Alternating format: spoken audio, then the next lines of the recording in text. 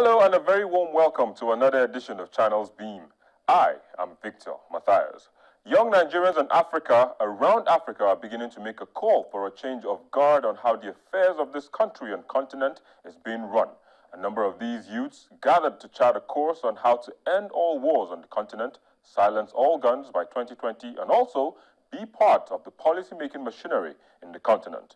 On the program today, we will be speaking to some of these youths to find out how they intend to achieve this task. But just before joining them, let's go through the trending searches on Google in the past week. Synagogue Church of All Nations.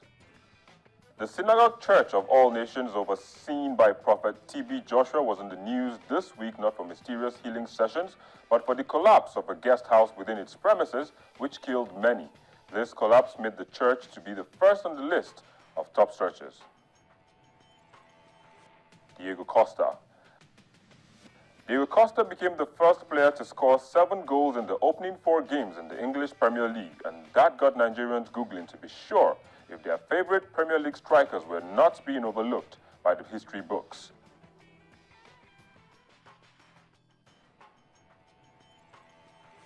Also, mutineering soldiers sentenced to death, the UEFA Champions League, and Victor Moses also got Nigerians asking some questions on Google. Well, those were the major searches. Let's now hear from our online contributors. It's just a way for us to be able to classify a population. But let's not forget that this is not a mono-reality. Young people, there are young people that are doctors, there are young people that are sex workers, there are young people that are lawyers. We have different realities. There are young people that are responsible, there are young people that are irresponsible. But to make change happen in this population, we have to start with the parts that we can control. The parts that we can control are the responsible ones, are the ones that are committed to change, are the ones that see beyond their daily needs, are the ones that are privileged enough to have been to school, privileged enough to know what the issues are. If we don't deal with the ones that we can control, we would have no business even being able to influence the ones that we cannot control. So we start with these ones and then eventually hope that the message, the activities, and the works that these other ones that we can control do get to inspire the change that we want amongst the ones that we have no control, that we don't have direct control over. One of the first things I intend to do is to ensure that when I go back to my country, I empower my fellow young people on all the great lessons that I've acquired during the past 3 days at this pre-forum on DG trends. First of all, to empower young people in my country about what is DG trends, what it represents, and all that it encompasses, and our contributions as young people, and how we can take part and engage in meaningful dialogue with our leaders in terms of holding them accountable for commitments they've made, in terms of achieving democracy, free elections, especially looking at that the fact that in Botswana next month we are going to be going to elections, and we have a serious problem with voter apathy.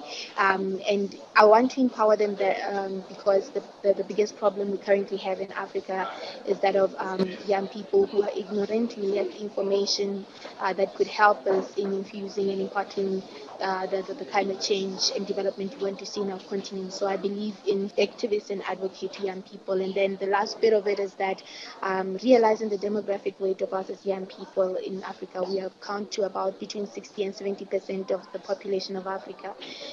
They say they strengthen numbers, and as young people, it's high time we use that demographic weight as power to be able to influence the kind of change that we want. And also, we've been really advantaged, the young people of this generation, because we have modern and advanced technology that makes it easier for information dissemination, for empowerment, for lobbying, advocacy purposes. It's just that we need to use the resources available to us as young people of this generation to best work for us and our advocacy, and ensuring that we get the change that we want to see in our respective countries and in the continent at large.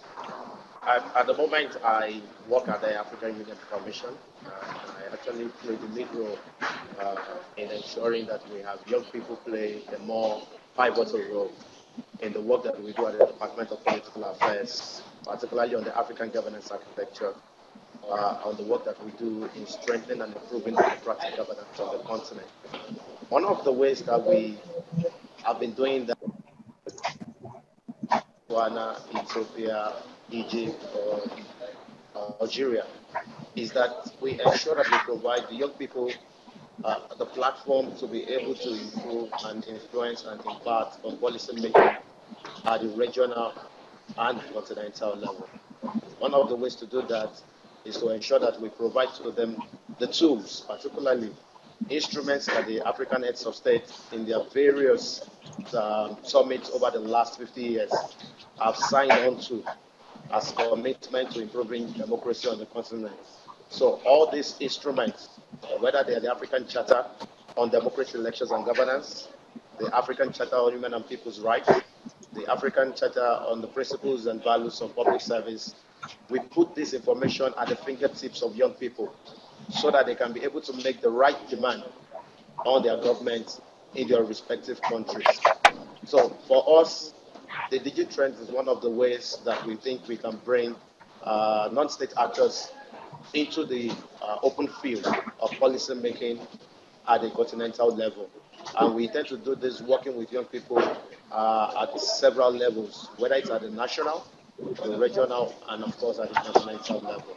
So this is one of our continental initiatives, and we expect that participants, which we have drawn from over 40 countries all over the continent, are able to go back home more informed and use their mobilization capacity as heads of organizations in their respective countries to impact the work that they do. The fact that these agreements are there are kind of beginning to get something started. Sometimes they have to flout this is just for political reasons or for some other reasons. How can young people be directly involved? I think we've started already by having this conversation.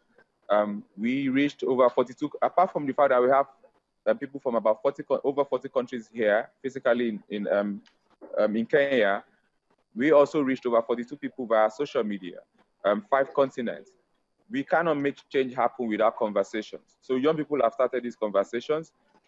Eventually, we would have to commit to some of the things that have to do with what we have to do as young people, which of course include being responsible for what we do, what we say, being consciously Pan-African, engaging other young people who do not know anything about these conversations, increasing the relationships between amongst us as young people in individual countries and then inter-country relationships, because if people do not have relationships, thriving relationships, they tend to have disagreements that arise from not interacting. So that's what we're doing. But the first things first, we're having the conversation, and I think from the conversation we can begin to commit to doing actionable points that we agree on and that we would eventually also agree on as time goes on. Come from different backgrounds, but it's important to realize that youth priorities are a matter, and given that demographic weight in the continent, they should be at the center and at the heart of every development agenda that is being set.